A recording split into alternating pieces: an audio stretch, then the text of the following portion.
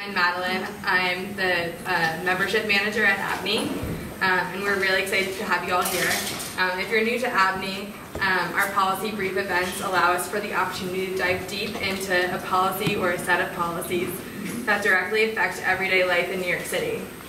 So rent regulations are an especially important and relevant topic to delve into right now, as the law is currently regulating New York's roughly 1 million rent-stabilized units expire in June. So thank you, RPA, for generously hosting us, and to Jessica Yager for leading tonight's event and being an avid supporter and role model for ABNY. Before we get started, I just want to give you a little bit of background on our speaker. Jessica was previously the executive director of the NYU Furman Center, which is a leading policy research center focused on affordable housing. While at the Furman Center, she worked on numerous research projects related to affordable housing, land use, and urban policy. She is currently the Vice President of Policy and Planning at Women in Need, the largest provider of family shelters in New York City. She leads the policy and research evaluation teams there. So we're really excited to hear from her today. Just so you guys are aware, we are going to be filming this, and we'll have it up on our YouTube page for you to share and view later. So with that, I'll hand it over to Jessica. Thank you.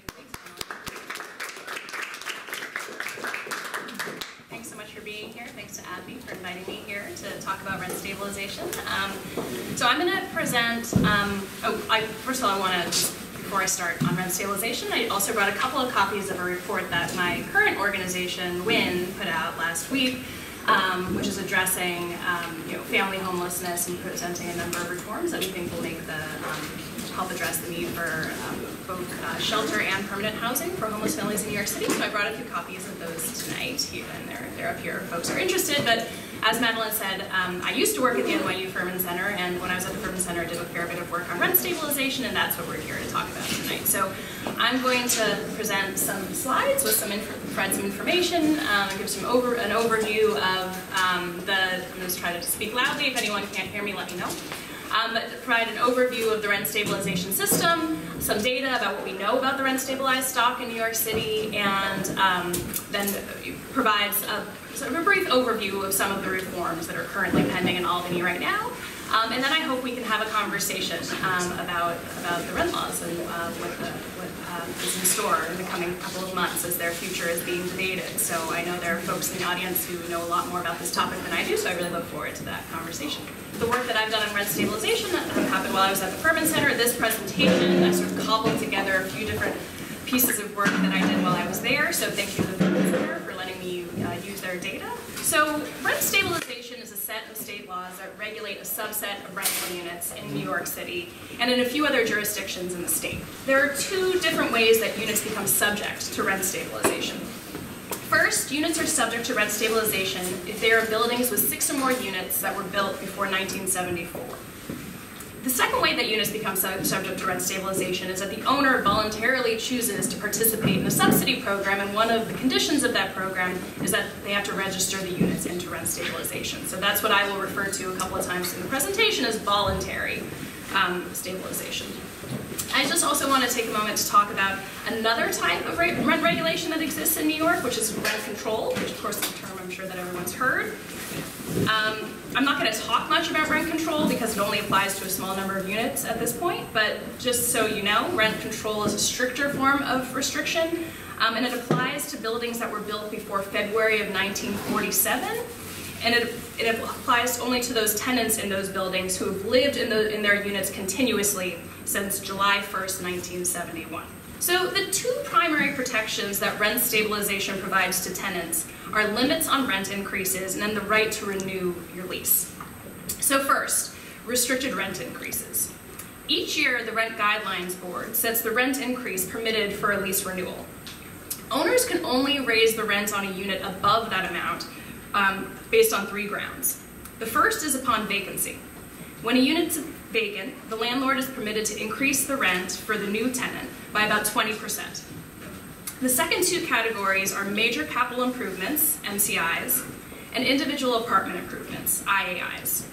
When a landlord makes certain apartment improvements or building improvements, they can raise the rent based on how much money they spent for that improvement. And that is all defined define how much they can raise the rent and what types of improvements qualify is all defined in the law.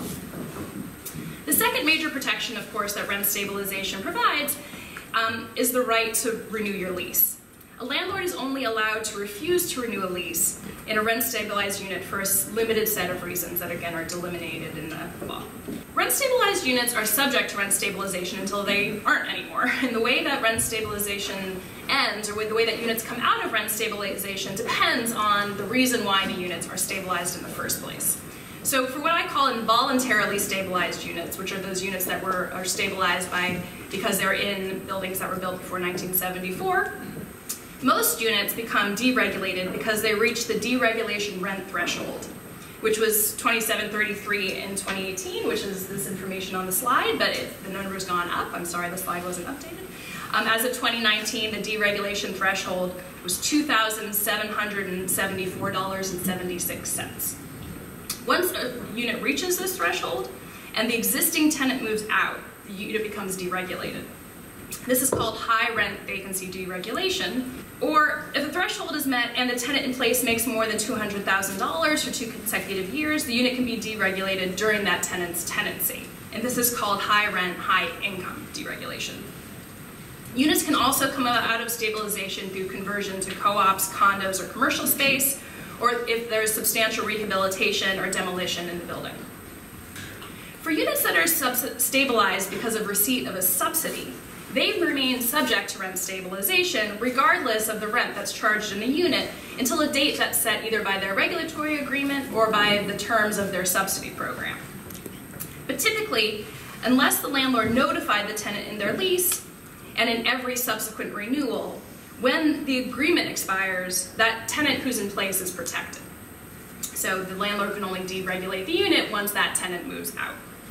Another important concept as we think about rent stabilization is the distinction between the legal rent and a preferential rent. So a legal rent is the highest rent that the landlord is permitted to charge pursuant to the rent stabilization rules. And that's going to be based on the history of the apartment. It's going to be based on the rent guidelines board increases, any MCIs or IEIs that a landlord has taken over the years, and any vacancy allowances that the landlord has taken. It's the legal rent that's technically recorded with the state. And the legal rent, though, can sometimes differ from the amount that the landlord actually charges for a unit. When a landlord charges less than the legal rent, that's called a preferential rent. And a landlord might choose to do that because it could be that the legal rent is higher than what the market will bear in a particular neighborhood, or it could be that the landlord is just choosing to give a tenant a break for some reason. But that's an important distinction in the rules. As of 2014, 28% of units registered as stabilized were charging preferential rents.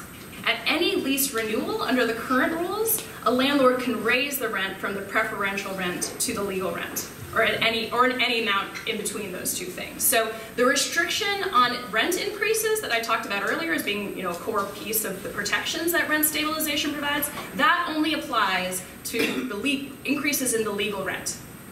Increases in preferential rent can be as big as the landlord wants them to be, going up to the legal rent. So next I'm going to turn to a few facts about the rent stabilized stock.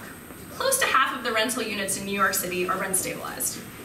In 2017, there were over 960,000 rent stabilized units in the city. Most units are subject to rent stabilization because they are in buildings built before 1974 and have 6 or more units. About 857,000 units fall into this category in 2017, and that's about 91% of the rent stabilized stock. A much smaller number of units are stabilized because they're participating in an affordable housing subsidy program. Since 2011, the number of rent-stabilized units in the city has stayed relatively constant, but the share of units that are stabilized as a result of participating in a subsidy program has increased. As I noted, those units remain stabilized even if they exceed the deregulation rent threshold. And under the old version of 421A, which is the city's property tax exemption, market rate units in mixed income buildings became rent stabilized, even if their rents were above the deregulation threshold. Since 1994, there has been a net loss of about 148,000 rent stabilized units in New York City. High rent vacancy deregulation is the primary cause of losses to the stock, followed by units converting to co-ops and condos. The largest source of additions to the stabilized stock is the 421A tax exemption program. The additions because of 421A significantly outnumber the losses due to 421A expirations. The median income of tenants living in rent-stabilized units is lower than the median income of tenants living in market-rate units. And in recent years, the incomes of rent-stabilized tenants have grown more slowly than the incomes of market-rate tenants. At the same time, the median rent in rent-stabilized units has also risen, though not as much as the median rent for market-rate units. So in short, rent-stabilized units are serving, on the whole, tenants with lower incomes, and the rents are also tend to be lower in these units.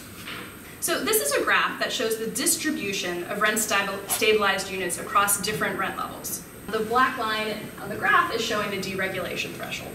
Just over half of units that were stabilized in 2017 rented for rent between $1,000 and $1,600 a month. Over 13% of stabilized units were renting between $1,900 and $2,700 a month, the deregulation threshold. And about 5%, or 46,000 units, had rents that exceeded the deregulation threshold in 2018, which was just above $2,700 that time. These units remain rent stabilized because it's required by their subsidy program. And finally, I'm just going to show a couple of maps to show you where in the city we have high concentrations of stabilized units. As of 2017, there were 13 neighborhoods in the city where the majority of rental units were rent stabilized. There are 4 in the Bronx, 2 in Manhattan, 4 in Brooklyn, 3 in Queens, and none in Staten Island. This map divides the city's neighborhood into categories based on their share of rent-stabilized units. The low category, which is the lightest blue, includes the neighborhoods in the bottom quarter in terms of the share of units that are stabilized. Middle are the middle 50% of neighborhoods, and high, the darkest blue, is the top quarter of neighborhoods in terms of the share of units in those neighborhoods that are stabilized. Staten Island and Queens, areas of the city with fewer rental buildings, have smaller shares of rent-stabilized units. Manhattan, Brooklyn, and the Bronx have more multifamily apartment buildings and therefore, not surprisingly, have higher shares of rent-stabilized units. So with that background, I'm going to turn to some of the pending reforms. So on June 15th, 2019, this year, the rent laws are set to expire. And as Albany debates their renewal, there are a number of reforms that have gained traction, and I'm going to just talk about a few of them here tonight.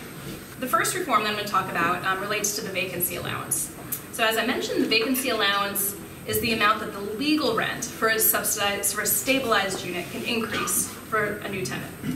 How it works today is that upon vacancy, an owner can increase the legal rent by about 20%. But there are a few exceptions to that rule. Most notably, as of 2015, the vacancy allowance will be less than this if the prior rent was a preferential rent and the prior tenant moved out less than 4 years ago. So there's a pending proposal in the Senate and the Assembly to eliminate the vacancy allowance. Based on 2017 data and on the 2018 decontrol threshold, we calculated that with 2 vacancy allowances, there are about 124 units that are currently stabilized that will exceed the deregulation threshold. And there are about 42,000 stabilized units that are 1 vacancy allowance away from deregulation. So the next proposal relates to high rent vacancy decontrol. As I mentioned earlier, this is the mechanism by which stabilized units are most likely to come out of rent stabilization. Once the legal rent in a stabilized unit reaches the deregulation threshold and the existing tenant moves out, that unit is no longer subject to rent stabilization. There are bills pending in the Senate and the Assembly to eliminate this form of deregulation. A third reform relates to major capital improvements. As I explained earlier, after making qualified building improvements, an owner can apply to the state's housing agency, HCR, to increase the rent based on the cost that they spent for that improvement. If HCR approves the MCI, the rent can be increased by an amount equal to the cost of the improvement divided by either 96 months or 108 months, depending on the size of the building. And there are bills pending in the Senate and Assembly both to eliminate MCIs. There are also bills pending to eliminate IAIs, which are the individual apartment improvements that I mentioned before. IAIs are increases that an owner can take after making an improvement to a specific apartment. Unlike MCIs, there's no application process for IAIs. They are basically on the honor system. If a unit is occupied, the owner must get the tenant's permission to do an IAI, but this rarely happens. Anecdotally, what we understand is that owners typically wait until a unit is vacant when they're allowed to do IAIs without getting anyone's permission ahead of time, and then they just need to notify the new tenant who moves in that the IAI is one of the justifications for the current rent. There's also a proposal to address preferential rent, which I explained earlier. So the preferential rent is the amount that an owner charges that's anything less than the legal rent. As I also explained, a landlord with any lease renewal, as the law stands now, can increase the preferential rent up to the legal rent. There are bills pending in the Senate and the Assembly that would only permit increases from a preferential to a legal rent upon a vacancy. So the existing tenant would get the benefit of the preferential rent as long as they stay in the apartment. And then there are a few other proposals I'm going to go into a little less detail, but of course we can talk about them in the discussion if folks are interested. So one proposal is to extend the rent laws to the entire state, so that any jurisdiction that has a housing emergency, which is defined as having a rental vacancy rate that's less than 5%, could choose to opt in to rent stabilization. That's how the same standard that currently exists now, except that only New York City and then jurisdictions in Rockland, Nassau, and Westchester County have the ability to opt into rent stabilization. Another pending proposal would pass statewide good cause eviction requirements. That would mean that for every tenant in the state, a landlord could only evict or refuse to renew a lease if they met the good cause standard, which is defined in the statute. So that's basically a protection that exists now for rent stabilized tenants, but this law would expand that to all tenants. Another proposal that is pending would reform the 4-year look-back rule. So under the current system, a tenant has 4 years, basically a 4-year statute of limitations, for lack of a better term, to bring a challenge to anything that they think was done wrong by their landlord in calculating their rent. But given that the system largely relies on tenants to sort of unearth those problems and bring that claim to the state agency, many people believe that there are a lot of mistakes and possibly fraud that's going on that's undetected and unchallenged because it takes longer than 4 years sometimes for tenants to find out that there was a mistake made in the past. So this bill would reform that system by extending the amount of time that a tenant has to bring a complaint or a challenge to the state's housing agency to 6 years, and would also have some exceptions to allow for even longer times in certain circumstances. And then the last bill that I want to mention here is something that I'm working on at my new job as well, relates to a loophole in the law that allows units that are being rented by nonprofits who provide supportive housing. So supportive housing is a form of affordable housing where social services are also provided. And the way that supportive housing is provided in the city currently is that typically a nonprofit agency rents units and then has tenants who need those services basically as subtenants. And right now, when the units are rented by the nonprofit under the current law, they come out of rent stabilization for as long as that nonprofit is renting the unit. And what that means is that the landlord, that there's no tenant protections. The regular tenant protections that would have existed for a tenant in that unit don't apply. So even though there's that nonprofit that's providing services, a landlord can still, choose to not renew someone's lease or to evict the tenant, and that tenant then doesn't have any of the protections that they would otherwise have. And so this law would make it so that rent stabilization continues to stay in effect even when the unit is being rented by a nonprofit to provide supportive housing services. And would also extend the protections to the tenant in the unit even though that tenant's name is not on the lease. So that is my overview. So that's the overview of both, some of the facts we know about the rent-stabilized stock in the city and some of the proposals that are pending out there, and I'm happy to answer any questions and also have a conversation.